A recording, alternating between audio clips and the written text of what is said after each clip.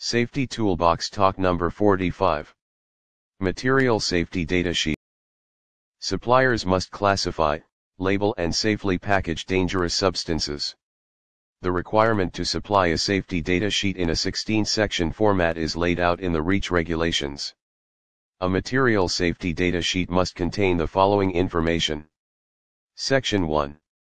Identification of the substance/preparation and company or undertaking. Section 2. Hazards identification. Section 3. Composition information on ingredients. Section 4. First aid measures. Section 5. Firefighting measures. Section 6. Accidental release measures. Section 7. Handling and storage. Section 8. Exposure control/personal protection. Section 9. Physical and chemical properties. Section 10. Stability and reactivity. Section 11. Toxicological information. Section 12. Ecological information. Section 13. Disposal considerations.